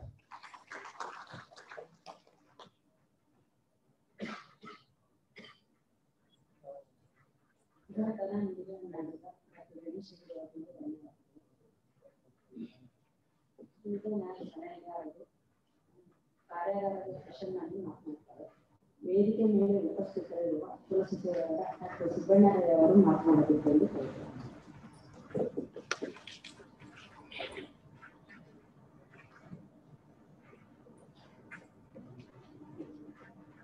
ಈ ಸಮಾರಂಭದ ಅಧ್ಯಕ್ಷತೆ ವಹಿಸುವ ಕನ್ನಡ ವಿಶ್ವವಿದ್ಯಾಲಯದ ಟೀಕಾ 2 ದಿನಗಳ ಈ ಕಾರ್ಯಾಗಾರವನ್ನು ಉದ್ಘಾಟಿಸಿ ಮಾಡಿದಂತಹ ನ್ಯಾಕ್ನ ಹಿರಿಯ ಸಲಹೆಗಾರರಾಗಿರುವಂತಹ ಡಾಕ್ಟರ್ ಗಣೇಶ್ ಅಂತ ಹೇಳಿದರೆ, ಇತರ ಹಿರಿಯ ಸಲಹೆಗಾರರಾಗಿ ಈ ಕಾರ್ಯಾಗಾರಕ್ಕೆ ಆಗಮಿಸಿರುವಂತಹ ಪ್ರೊಫೆಸರ್ ಅನಿಲ್ ಕುಮಾರ್ ಅವರೇ, ಡಾಕ್ಟರ್ BS ಹೊನ್ಮಡಿರಾಜ್ ಅವರೇ, ನಮ್ಮ ವಿಶ್ವವಿದ್ಯಾಲಯದ ಆಂತರಿಕ ಗುಣಮಟ್ಟ ಭರವಸೆ ಕೋಶದ ನಿರ್ದೇಶಕರಾದ ಪ್ರೊಫೆಸರ್ ಮೋಹನ್ ಕುಂಟಾರ್ ಅವರೇ, ನಮ್ಮ IQAC ಪದಾಧಿಕಾರಿ ಮಂಡಳಿಯ ಎಲ್ಲ ಸದಸ್ಯರೇ, ಕ್ರೈಟೀರಿಯಾವಾರು ಸಮಿತಿಯ ಎಲ್ಲ ಸದಸ್ಯರುಗಳೇ, ಪ್ರಾಧ್ಯಾಪಕ ಬಂಧುಗಳೇ, ಅಧಿಕಾರಿ ವರ್ಗದವರೇ ಮತ್ತು ಸ್ಥಳೀಯ ಮಹಾವಿದ್ಯಾಲಯಗಳಿಂದ ಈ 2 ದಿನಗಳ ಕಾರ್ಯಾಗಾರಕ್ಕೆ ಆಗಮಿಸಿರುವಂತಹ ಎಲ್ಲ ಪ್ರಾಧ್ಯಾಪಕ ಬಂಧುಗಳು, ವಿಶ್ವವಿದ್ಯಾಲಯಗಳಂತಹ ಉನ್ನತ ಶಿಕ್ಷಣ ಸಂಸ್ಥೆಗಳು ಆರಂಭದ ದಿನಗಳಿಂದಲೂ ತಮ್ಮ ಶೈಕ್ಷಣಿಕ ಮತ್ತು ಆಡಳಿತಾತ್ಮಕ ಚಟುವಟಿಕೆಗಳ ಮೂಲಕ ಯಶಸ್ವಿಯಾಗಿಯೇ ವಿದ್ಯಾರ್ಥಿ ಸಮುದಾಯವನ್ನು ಮತ್ತು ಸಾರ್ವಜನಿಕ ವಲಯವನ್ನು ತಲುಪ್ತಾರೆ. ಆದರೆ ಆರಂಭದ ದಿನಗಳಲ್ಲಿ ನಾವು ಅಧ್ಯಾಪಕರಾದವರು ಕೇವಲ ವಿದ್ಯಾರ್ಥಿ ಸಮುದಾಯಕ್ಕೆ, ಸಾರ್ವಜನಿಕ ವಲಯಕ್ಕೆ ನಮ್ಮ ಶೈಕ್ಷಣಿಕ ಚಟುವಟಿಕೆಗಳನ್ನ ತಲುಪಿಸುವಷ್ಟಕ್ಕೆ ಕಟ್ಕೊಳ್ತಾ ಇದ್ದೀವಿ. ಆದರೆ ನಂತರದ ದಿನಗಳಲ್ಲಿ UGC ಅಂತ ನ್ಯಾಕ್ನಂತಹ ಸಂಸ್ಥೆಗಳು ಮೇಲೆ ನಮ್ಮ ಶೈಕ್ಷಣಿಕ ಮತ್ತು ಆಡಳಿತಾತ್ಮಕ ಚಟುವಟಿಕೆಗಳನ್ನು ದಾಖಲೀಕರಣಗೊಳಿಸಿ ಸರಿಯಾದ ಕ್ರಮದಲ್ಲಿ ನಮಗೆ ಮಾನ್ಯತೆ ನೀಡುವಂತಹ ಸಂಸ್ಥೆಗಳಿಗೆ ಸಲ್ಲಿಸುವಂತಹ ಒಂದು ಪ್ರಕ್ರಿಯೆ ಶುರುವಾದ ಮೇಲೆ ಕೇವಲ ಶೈಕ್ಷಣಿಕವಾಗಿ ಅಥವಾ ಬೋಧನಾ ಚಟುವಟಿಕೆಗಳನ್ನು ತೊಡಗಿಕೊಳ್ಳುವಂತಹ ಪ್ರಾಧ್ಯಾಪಕರಿಗೆ ಒಂದು ಸವಾಲಿನ ವಿಷಯವಾಗಿ ಪರಿಣಿಸಿತು ಸತ್ಯದ. ಅಂತಹ ಸವಾಲನ್ನು ಮೆಟ್ಟಿ ನಿಂತು ಯಶಸ್ವಿಯಾಗಿ ನಮ್ಮ ಈ ಶೈಕ್ಷಣಿಕ ಚಟುವಟಿಕೆಗಳನ್ನು ಆಡಳಿತಾತ್ಮಕ ಚಟುವಟಿಕೆ ಹೇಗೆ ದಾಖಲೀಕರಣಗೊಳಿಸಿ ನ್ಯಾಕ್ನಂತಹ ಸಂಸ್ಥೆಗೆ ಸಲ್ಲಿಸಬೇಕು ಅನ್ನುವ ಒಂದು ಸಂದರ್ಭದಲ್ಲಿ ಈ ದಿನ ಮತ್ತು ನಾಳೆ ನಮ್ಮ ನ್ಯಾಕ್ ಬೆಂಗಳೂರಿನಲ್ಲಿರುವಂತಹ ರಾಷ್ಟ್ರೀಯ ಮಾನ್ಯತಾ ಮತ್ತು ಮೌಲ್ಯಾಂಕನ ಪರಿಷತ್ತಿನ ಮಾನ್ಯ ನಿರ್ದೇಶಕರ ಸಹಕಾರದಿಂದಾಗಿ ಈ ದಿನ 3 ಉನ್ನತ ಸಲಹೆಗಾರರು, ಹಿರಿಯ ಸಲಹೆಗಾರರು ನಮ್ಮ ವಿಶ್ವವಿದ್ಯಾಲಯಕ್ಕೆ ಆಗಮಿಸಿದ್ದಾರೆ. ಈ ತಾನೇ ನಾವು ಹೆಸರಿಸಿದಂತಹ ಡಾಕ್ಟರ್ ಗಣೇಶ್ ಹೆಗ್ಡೆ ಅವರು ಇರ್ಬೋದು, ಅದೇ ರೀತಿ ಡಾಕ್ಟರ್ ಅನಿಲ್ ಕುಮಾರ್ ಅವರು ಇರ್ಬೋದು, ಅದೇ ತರ BS ಹೊನ್ಮಡಿರಾಜ್ ಅವರು ಇಂದು ಮತ್ತು ನಾಳೆ ನಮ್ಮೊಂದಿಗಿದ್ದು ಈ ನಮ್ಮ ವಿಶ್ವವಿದ್ಯಾಲಯದ ಶೈಕ್ಷಣಿಕ ಚಟುವಟಿಕೆಗಳನ್ನು ಮತ್ತು ಆಡಳಿತಾತ್ಮಕ ಚಟುವಟಿಕೆಗಳನ್ನು ಕ್ರೈಟೀರಿಯಾವಾರು ಹೇಗೆ ಸೂಕ್ತ ದಾಖಲೆಗಳ ಮೂಲಕ ನಾವು ನ್ಯಾಕ್ನಂತಹ ಸಂಸ್ಥೆಗೆ ಸಲ್ಲಿಸಬೇಕು ಅನ್ನೋದು ಕುರಿತು ನಮಗೆ ಒಂದು ರೀತಿಯ ತರಬೇತಿಯನ್ನು ನಮ್ಮ ಪ್ರಾಧ್ಯಾಪಕರಿಗೆ ಮತ್ತು ಅಧಿಕಾರ ವರ್ಗದವರಿಗೆ ನೀಡಲಿದ್ದಾರೆ. ಇದರ ಆ 3 ನಾನು ಮತ್ತೊಮ್ಮೆ ಈ ಕಾರ್ಯಕ್ರಮಕ್ಕೆ ಹೃತ್ಪೂರ್ವಕ ಸ್ವಾಗತಿಸ್ತಾ ಇದರ ಸದುಪಯೋಗವನ್ನ ನಾವೆಲ್ಲ ಪಡ್ಕೋಬೇಕು ಅಂತ ಆಶಿಸ್ತಾ ನನ್ನ ಮಾತುಗಳನ್ನು ಮುಗಿಸ್ತೇನೆ. ನಮಸ್ಕಾರ. ಧನ್ಯವಾದಗಳು. ಡಾಕ್ಟರ್ BS ಹೊನ್ಮಡಿರಾಜ್ ಅವರು ನ್ಯಾಕ್ ಸಲಹೆಗಾರರು ಅವರು ಮಾತನಾಡಬೇಕು.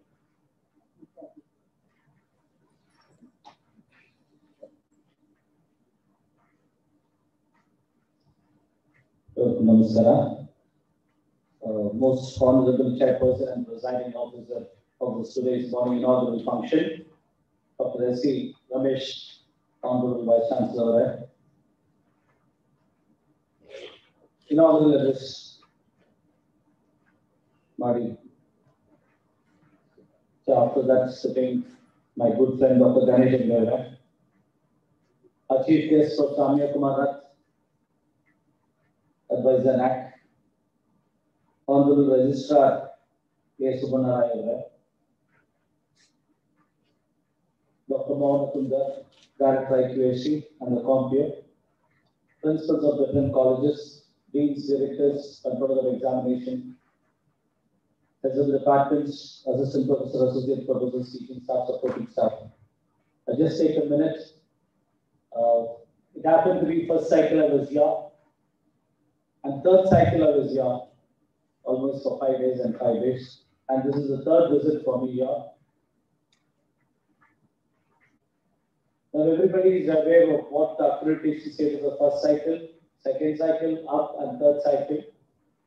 Now this is a national level 2 days workshop for hand holding, helping the colleges and universities to move forward. So I thank the organizers, especially with the guidance of the Honorable Vice Chancellor, Director IQAC, Mohammed Kunta, was constant touch with us and planning meticulously criterion-wise how to facilitate the university department, because this is a language university. Everybody is aware of the July 28th Honorable Cabinet of India, Government of India approval of the National Education Policy 2020 based on the RUF 2019. More emphasis is given on language teaching and vernacular, mother tongue teaching. Everybody is aware of that, senior people, you and myself, and all the people who are watching on live in Twitter, Facebook, YouTube, and all other platforms. The policy talks about local language, very important. One is mother tongue, that is whole of Karnataka. Second is Kamlapura, somewhere near Hampi. You speak a local language, the local, it's not a slang or it is not. So those type of teachers they want to recruit, the school level, higher education level, tertiary education. But especially the policy talk about school education. So it is not Kannada alone. The local, very important teachers who are from the region itself, perhaps a vicinity of 10 kilometers or a radius of 5 kilometers. So with this few words, I thought in the inaugural session I should make this point very clear how the language is important. Each and every language, not only the Dravidian languages, all the languages for that matter, teaching in mother tongue and recruitment and teachers who teach in the local language to understand children.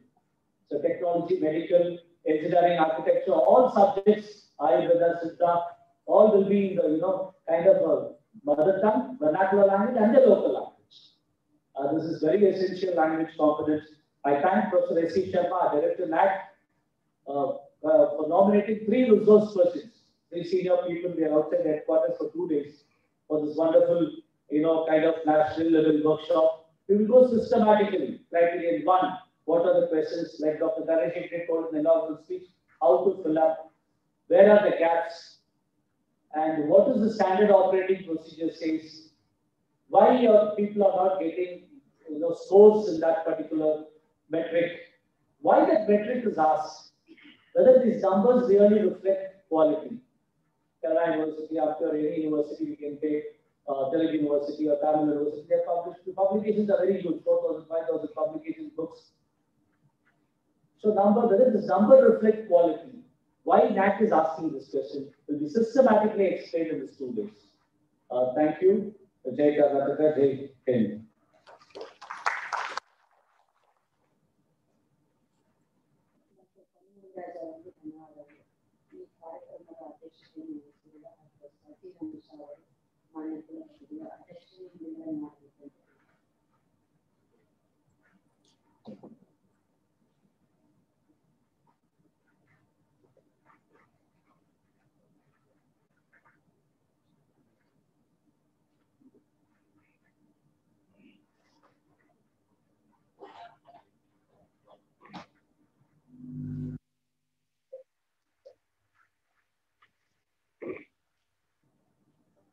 ದಿನ ನಡೆಯುವ ನ್ಯಾಕ್ ಕಮ್ಮಟವನ್ನು ಉದ್ಘಾಟಿಸಿದ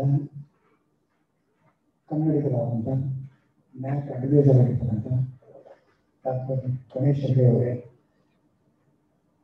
ಮುಖ್ಯ ಅತಿಥಿಗಳಾಗಿ ಆಗಮಿಸಿರ್ತಕ್ಕಂಥ ನ್ಯಾಕ್ನ adviser ಆಗಿರ್ತಕ್ಕಂಥ professor Amiya Kumar lock ಅವರೇ, ಇನ್ನೊಬ್ಬ ಮುಖ್ಯ ಅತಿಥಿಗಳು ನ್ಯಾಕ್ ಅಡ್ವೈಸರ್ ಆಗಿರ್ತಕ್ಕಂಥ ಡಾಕ್ಟರ್ BS ಕನ್ನಡ ವಿಶ್ವವಿದ್ಯಾಲಯದ IQAC ನಿರ್ದೇಶಕರಾಗಿರ್ತಕ್ಕಂಥ ಡಾಕ್ಟರ್ ಮೋಹನ್ ಕುಂಟಾ ಅವರೇ,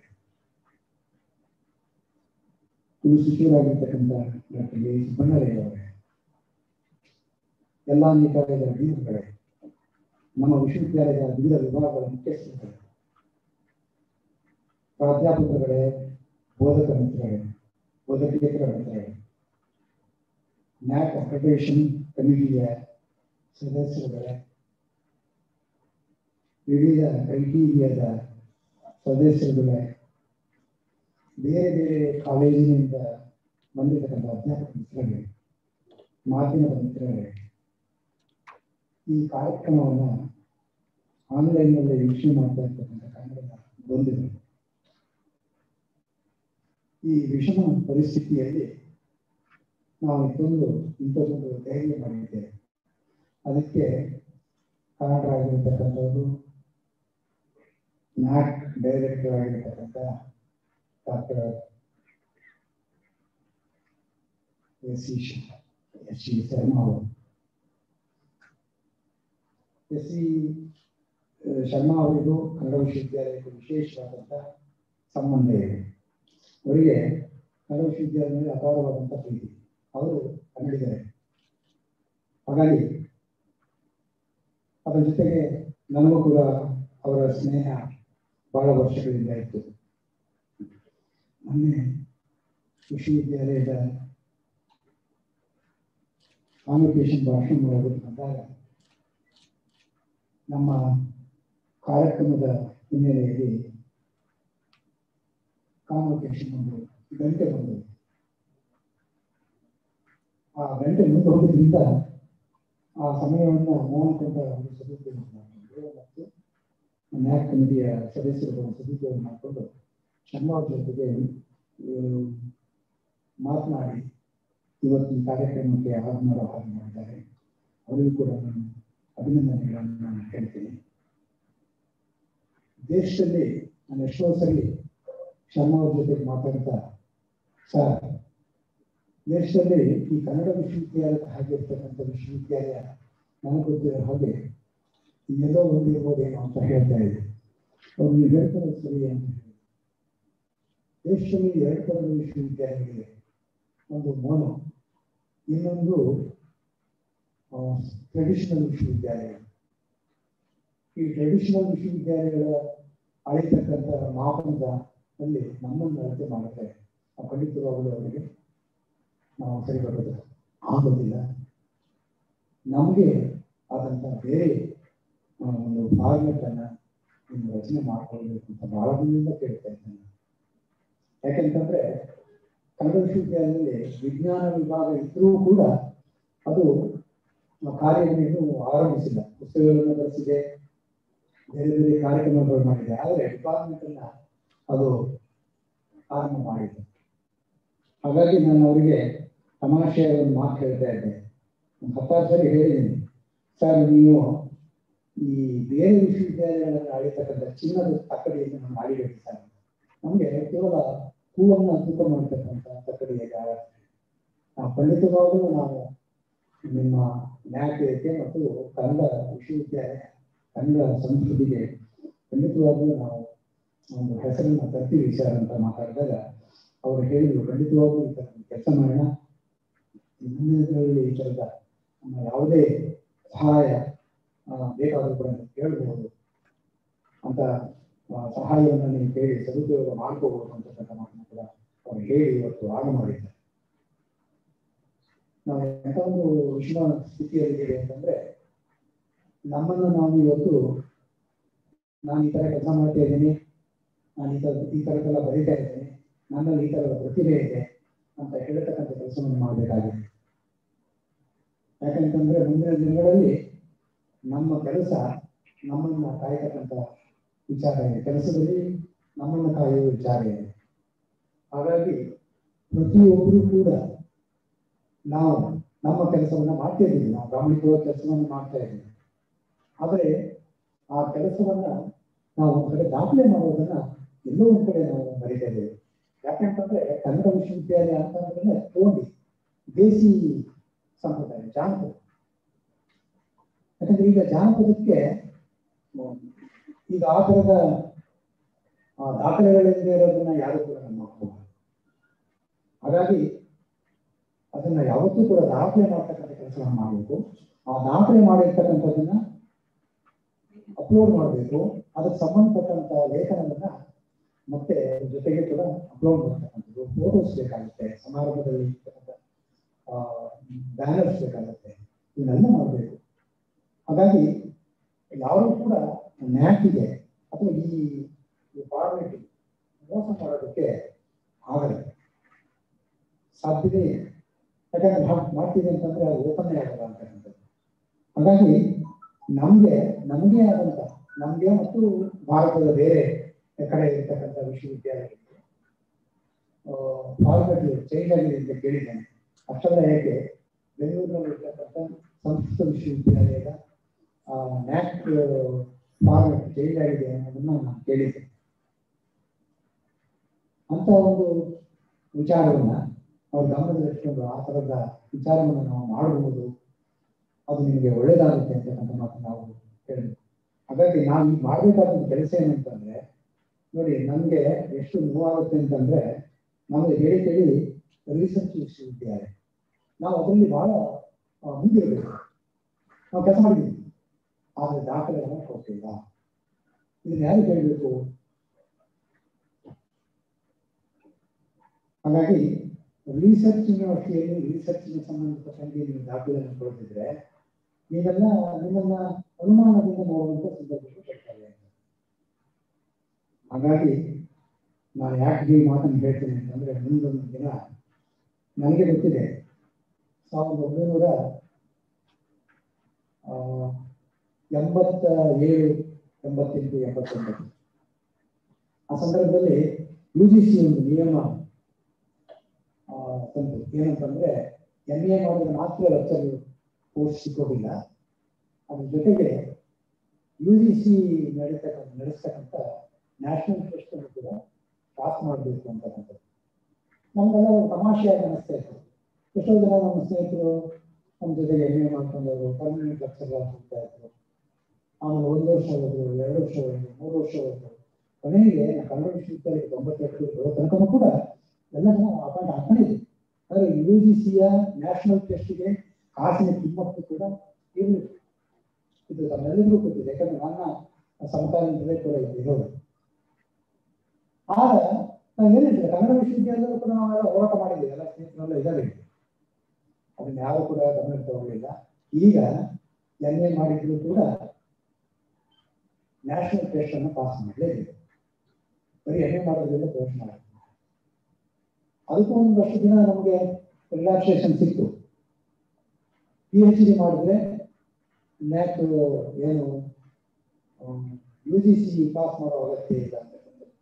ಈಗ PhD ಕೂಡ ಅದು ಮುಂದಿಲ್ಲ, ನಾವು ನ್ಯಾಷನಲ್ ಟೆಸ್ಟ್ ಅನ್ನ ಪಾಸ್ ಮಾಡಲೇಬೇಕು. ಆಗ ಕರ್ನಾಟಕ ಸರ್ಕಾರ ಏನ್ ಮಾಡ್ತು ಅಂತಂದ್ರೆ, ಸ್ಲೆಟ್ ಅಂತಕ್ಕಂಥ ಒಂದು ಪ್ರಾದೇಶಿಕವಾಗಿರ್ತಕ್ಕಂಥ ಸಂದರ್ಭದಲ್ಲಿ ನಮ್ಮ ಮೈಸೂರು ವಿಶ್ವವಿದ್ಯಾಲಯದಲ್ಲಿ ಆ ಪ್ರಯತ್ನವನ್ನ ಆರಂಭ ಮಾಡ್ತು. ಬಹಳ ವರ್ಷಗಳಿಂದ ಮಾಡಿದೆ, 10 ಈ ಥರ ಟೆಸ್ಟ್ಗಳನ್ನು ಕೂಡ ಮಾಡಿದೆ. ಈಗ ಆ ಟೆಸ್ಟಲ್ಲೂ ಕೂಡ ಪಾಸ್ ಆಗಬೇಕು. ಹಾಗಾಗಿ ನಮ್ಗೆ ಈ ಕ್ಷಣದಲ್ಲಿ ಅನ್ನಿಸ್ತಾ ಇದೆ, ಈ ಕಾರ್ಯಕ್ರಮ, ಈ ವರ್ಕ್ಶಾಪ್, ಇದರಿಂದ ನಮಗೇನಾಗುತ್ತೆ ಅಂತ ಖಂಡಿತವಾಗ್ಲೂ ನನಗೆ ಅನಿಸುತ್ತೆ, ಎಲ್ಲೋ ಒಂದು ಕಡೆ ನಮಗೆ ನಾವು ಈಗ ಎಚ್ಚೆತ್ತುಕೊಂಡೇ ಮುಂದೆ ಬಹಳ ಕಷ್ಟವನ್ನು ಅನುಭವಿಸ್ತೇವೆ ಅಂತಕ್ಕಂಥದ್ದು. ಹಾಗೆ ನಾವು ಪ್ರತಿಯೊಬ್ಬರು ಕೂಡ ನಮ್ಮ ಅನ್ನದ ಪ್ರಶ್ನೆ, ನಮ್ಮ ಸಂಸಾರದ ಪ್ರಶ್ನೆ, ನಮ್ಮ ನಂಬಿಗಳ ಪ್ರಶ್ನೆ, ಮತ್ತೆ ಕನ್ನಡ ವಿಶ್ವವಿದ್ಯಾಲಯವನ್ನು ಮುನ್ನಡೆಸ್ತಕ್ಕಂಥ ಪ್ರಶ್ನೆ ಅಂತಕ್ಕಂಥ. ಹಾಗಾಗಿ ಇದೆಲ್ಲವನ್ನೂ ಕೂಡ ನಾವು ಮನಸ್ಸಲ್ಲಿ ಇಟ್ಕೊಂಡು ನಾವು ಪ್ರತಿಯೊಬ್ಬರು ಕಾರ್ಯಕರ್ತರಾಗಬೇಕು. ಇದು ಯಾರು ಕೇಳ್ತಾರೆ ಅಂತ ಕೊಡೋದು ಬೇಡ. ಪ್ರತಿಯೊಬ್ಬರು ಕೂಡ ನಾನು ಈ ಥರ ಕೆಲಸ ಮಾಡಿದ್ದೀನಿ, ಈ ಥರ ಮಾಡ್ತಾ ಇದ್ದೀನಿ. ನಾವು ಮೊನ್ನೆ ಅಷ್ಟೇ ಯೋಚನೆ ಮಾಡಿದ್ವಿ, ಕನ್ನಡ ವಿಶ್ವವಿದ್ಯಾಲಯದಲ್ಲಿ 1992ರಿಂದ ಅಪಾಯಿಂಟ್ ಆಗಿರ್ತಕ್ಕಂಥ ಎಷ್ಟೋ ಜನ ಇನ್ನೊಂದು 2 ವರ್ಷದಲ್ಲಿ, ಇನ್ನೊಂದು 3 ವರ್ಷ, 5 ವರ್ಷದಲ್ಲಿ ರಿಟೈರ್ ಆಗ್ತಾರೆ. ಬಹಳ ಬೆರಳೆಣಿಕೆಯ ಅಧ್ಯಾಪಕರಿದ್ದಾರೆ, ಮತ್ತೆ ಬಹಳ ಅನುಭವ ಇರ್ತಕ್ಕಂಥ ಪ್ರಾಧ್ಯಾಪಕರು ಕೊರತೆ ಉಂಟಾಗ್ತದೆ. ಮನೆಯಲ್ಲಿ ಹಿರಿಯರಿದ್ರೆ ಆ ಮನೆಯನ್ನು ಮುನ್ನಡೆಸ್ತಕ್ಕಂಥ ಮತ್ತೆ ಅನುಭವ ಬಹಳ ದೊಡ್ಡದು. ಎಲ್ಲಕ್ಕಿಂತ ಕೂಡ ಅನುಭವ ಬಹಳ ಮತ್ತೊಂದಲ್ಲ, ಪ್ರಕೃತಿಯಿಂದ ಕಲಿರ್ತಕ್ಕಂಥ ಅನುಭವ ಬಹಳ ದೊಡ್ಡದು ಅಂತಕ್ಕಂಥದ್ದು. ಹಾಗಾಗಿ ಹಿರಿಯರನ್ನ ನಾವೆಲ್ಲ, ನಾನು ಸೇರಿದಂತೆ ಏನು ರಿಟೈರ್ ಆಗ್ತಕ್ಕಂಥ ಸಂದರ್ಭಗಳು ಬರ್ತದೆ. ನಾವು ರಿಟೈರ್ ಆಗ್ತೀವಿ, ನಮಗೂ ಕೂಡ ನ್ಯಾಕಿಗೂ ಯಾವುದೇ ಥರ ಸಂಬಂಧ ಇಲ್ಲ ಅಂತಕ್ಕಂಥ ವಿಚಾರವನ್ನು ನಾನಂತೂ ನನ್ನ ಮನಸ್ಸಿನಲ್ಲಿ ಇಟ್ಕೊಳ್ಳೋದಿಲ್ಲ. ಯಾಕೆಂತಂದ್ರೆ ಕನ್ನಡ ವಿಶ್ವವಿದ್ಯಾಲಯ ನನ್ನನ್ನು ಈ ಮಟ್ಟಕ್ಕೆ ಬೆಳೆಸಿರ್ತಕ್ಕಂಥದ್ದು ಕನ್ನಡ ವಿಶ್ವವಿದ್ಯಾಲಯ ಎಲ್ಲವನ್ನೂ ಕೊಟ್ಟಿದೆ. ನನಗೆ ಕೊನೆ ಉಸಿರುವವರೆಗೂ ಕನ್ನಡ ವಿಶ್ವವಿದ್ಯಾಲಯ ಅದನ್ನು ಕೊಡ್ತದೆ. ಹಾಗಾಗಿ ಅದೆಲ್ಲವೂ ಕೂಡ ಜೊತೆ ಸೇರಿ ನಾವು ಈ ರಥವನ್ನು ಎಳೆಯೋಣ ಅಂತ ಹೇಳ್ತಾ, ಇವತ್ತು ಇದೊಂದು ಬಹಳ ಸುದಿನ. ನಾವು 2 ದಿನಗಳ ಕಾಲ ಈ 3 ಜನ ಏನು ವಿದ್ವಾಂಸರ ಮಾತುಗಳನ್ನ ಕೇಳೋಣ, ಮತ್ತೆ ಅರ್ಥ ಮಾಡ್ಕೊಳ್ಳೋಣ ಅಂತಕ್ಕಂಥದ್ದು. ಖಂಡಿತವಾಗ್ಲೂ ಇದು ಕಷ್ಟ ಆಗಲ್ಲ ಅಂತ ಅನಿಸ್ತದೆ. ಯಾಕಂದ್ರೆ ಅದನ್ನ ಗಣೇಶ್ ಅವರು ಹೇಳಿದ್ರು. UGCಯ ಮೊದಲ ಡೈರೆಕ್ಟರ್ ಈ ತರದ ಯೋಚನೆಯನ್ನು ಮಾಡಿದ್ರು. ನಿಜವಾಗ್ಲೂ ನಮ್ಗಿಂತ ಎಷ್ಟು ಹಿಂದೆ ಈ ತರದ ಆಲೋಚನೆಯನ್ನ, ಒಳ್ಳೆಯ ಆಲೋಚನೆಗಳನ್ನು ಮಾಡಿದ್ದಾರೆ ಅಂತ. ನನಗೆ ಇವತ್ತು ಸಂಜೆ ನೀವು ಇವತ್ತೇನೆಲ್ಲ ಮಾಡಿದ್ರಿ ನೀವು ಅಂತ ಕೇಳಿದ್ರೆ, ನಾನು ಬಹುಶಃ 99% ಎಲ್ಲ ಹೇಳ್ತೀನಿ. ಈ ತರ ಹೋಗಿದ್ದೆ, ಈ ತರ ಎಲ್ಲ ಬಂದಿದ್ರು, ಈ ತರ ಮಾತಾಡಿದ್ದನ್ನು ಕೂಡ ನಾನು ಹೇಳ್ತೇನೆ. ಅದೇ ಇನ್ನು ರೈತಿನ ಬಿಟ್ಟು ನೀವು ನನ್ನನ್ನು ಕೇಳಿದ್ರೆ ಗೊತ್ತಿಲ್ಲ ಯಾರು ಬಂದಿದ್ರು, ಏನ್ ಬಂದಿದ್ರು ಅಂತ. ಅದಕ್ಕೆ ಫೋಟೋ ನೋಡಬೇಕು, ಸಿಗ್ನೇಚರ್ ನೋಡಬೇಕು, ಅಥವಾ ನಮ್ಮ ಮಾತುಗಳೆಲ್ಲ ಟೈಪ್ ಮಾಡ್ಕೊಂಡಿರ್ತಕ್ಕಂಥದ್ದು ಕೇಳಿಸ್ಕೊಳ್ಬೇಕಾಗ್ತದೆ. ಅದಕ್ಕೆ ನಾವು ಮಾಡಬೇಕಾದದ್ದು ಏನಂತಂದ್ರೆ ಪ್ರತಿನಿತ್ಯ ಅಂದ್ರೆ ನಾವು ಎಲ್ಲ ವಿಚಾರಗಳನ್ನು, ಬಹಳ ಮುಖ್ಯವಾದಂಥ ವಿಚಾರಗಳು. ನಾವು ಇವೆಲ್ಲ ಬೇರೆ ಬೇರೆ ವಿಶ್ವವಿದ್ಯಾಲಯಗಳಿಗೆ ಹೋಗಿ ಪ್ರವಚನ ಕೊಡ್ತೀವಿ, ಆಮೇಲೆ ಮೌಲ್ಯಮಾಪನ ಮಾಡ್ತೀವಿ, ಇದು ಬೇರೆ ಬೇರೆ ಕೆಲಸಗಳಲ್ಲಿ ಮತ್ತೆ ಅತಿಥಿಗಳಾಗಿ ಹೋಗ್ತೀವಿ, ಅಧ್ಯಕ್ಷರಾಗಿ ಹೋಗ್ತೀವಿ, ಬೇರೆ ಬೇರೆ ಕೆಲಸಗಳೆಲ್ಲ ತೊಡಗಿರ್ತೀವಿ. ಅವನ್ನೆಲ್ಲ ದಾಖಲೆ ಮಾಡಬೇಕು ಅಂತ. ಆ ದಾಖಲೆ ಮಾಡ್ತಕ್ಕಂಥ ಜೊತೆಯಲ್ಲಿ ಆ ಇನೋವೇಷನ್ ಕೂಡ ಇರಬೇಕು. ಸಾಧ್ಯವಾದರೆ ಈ ಎಲ್ಲರ ಕೈಗೂ ಕೂಡ ಮೊಬೈಲ್ ಇದೆ, ಮೊಬೈಲ್ನ ಫೋಟೋಗಳು ಕೂಡ ಸಾಕಾಗುತ್ತೆ. ಅದನ್ನ ಇವತ್ತಿನಿಂದಲೇ ನಾವೊಂದು ಪ್ರಾಮಾಣಿಕವಾಗಿ ಒಂದು ಪ್ರತಿಜ್ಞೆ ಮಾಡೋಣ. ನಾವೆಲ್ಲರೂ ಕೂಡ ಇದರಲ್ಲಿ ಸೇರೋಣ. ಈ ಕನ್ನಡ ವಿಶ್ವವಿದ್ಯಾಲಯಕ್ಕೆ ಮುಂದೆ ಆಪತ್ತು ಬರದಿದ್ದ ಹಾಗೆ ನಾವೆಲ್ಲರೂ ಕೂಡ ಜತನದಿಂದ ಕಾಪಾಡೋಣ ಅಂತ ಹೇಳ್ತಾ ನಾನು ಮಾತನ್ನು ಮುಗಿಸ್ತೇನೆ. ನಮಸ್ಕಾರ.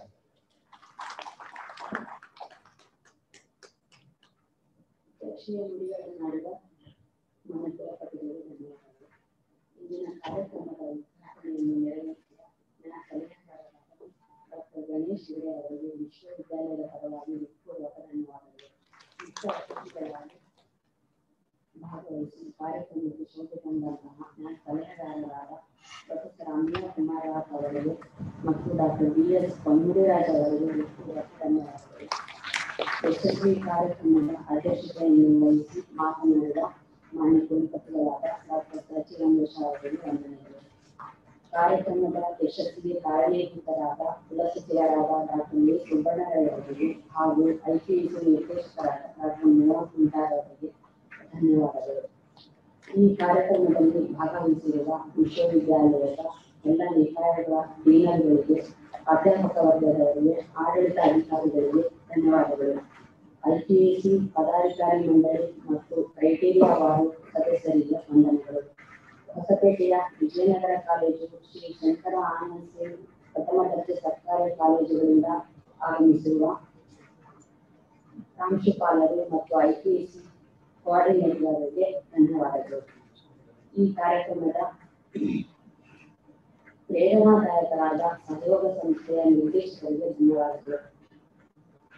ಮಾಧ್ಯಮದ ಮಿತ್ರರಿಗೂ ಧನ್ಯವಾದಗಳು. ತಾಂತ್ರಿಕ ನೆರವು ನೀಡಿದ ಎಲ್ಲ ಸಿಬ್ಬಂದಿಗಳಿಗೆ, ಛಾಯಾಗ್ರಾಹಕರಿಗೆ, ಜೂಮ್ ಮತ್ತು ಯೂಟ್ಯೂಬ್ನಲ್ಲಿ ಕಾರ್ಯಕ್ರಮ ವೀಕ್ಷಿಸುತ್ತಿರುವ ಎಲ್ಲರಿಗೂ ವಿಶ್ವವಿದ್ಯಾಲಯದ IQAC ಪರವಾಗಿ ಹೃತ್ಪೂರ್ವಕ ಧನ್ಯವಾದಗಳು.